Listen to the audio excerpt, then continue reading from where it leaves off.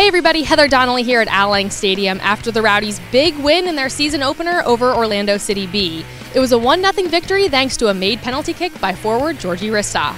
Let's hear the post-game thoughts of head coach Stuart Campbell and some of the players. Big game, big atmosphere, and big players come good tonight. I thought it was a really good performance, especially in the first half, where after a frantic start to the game, I thought we settled down, we got in our rhythm, and we were in control of the game, and we were maybe a tad unlucky not to go in 1 or 2 up at half time, but we had a good chat, dusted ourselves down, and the key thing was to remain disciplined in the second half, and we knew the goals would come, and I'm delighted for Georgi because he worked his absolute socks off up front, and if anyone deserved a goal tonight, it was him. I was a bit nervous, I'm not gonna lie. First game, I'm maybe not very happy with myself, but I'm very happy with the whole team.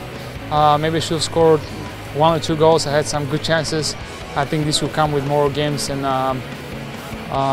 when my rhythm comes back, I was being injured for 2 or 3 months in the off season. So the most important thing is that we won that game in front of this unbelievable crowd.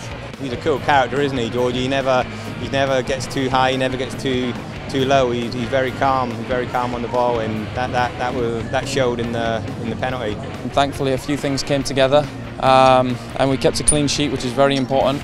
And we come away with 3 points, which is the most important thing.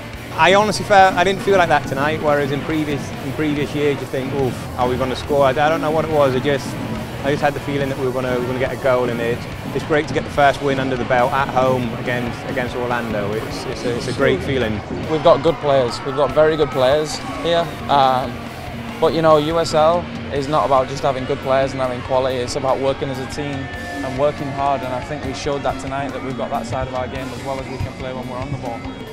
Everyone in this organization, with Bureau to head, we're trying to do something big for Tampa Bay, so that's very important to us, and I really appreciate all the people coming tonight, and I really hope that they're going to help us next game, and we're gonna be sold out again.